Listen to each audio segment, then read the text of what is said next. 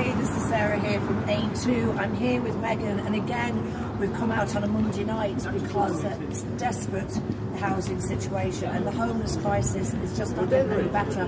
So we've got soup that's been made by Michelle, and we've got rolls and everything that Megan supplied, and sandwiches, and of course the important cup of tea or a hot chocolate. So look lads, we've got so many clothes donated and so many shoes, and just in this day and age the fact that people have to come down to a soup run. So we'll continue to keep on doing it, and obviously we're gearing up for Christmas. We'll be doing haircuts for the homeless, courtesy of Catherine Troy, and hopefully haircuts for the men as well. So look, it's just to get awareness out here. It's just desperate, the housing crisis and the homeless crisis, people sleeping on the street, sleeping in tents. It's just, it's morally wrong. Thanks a million.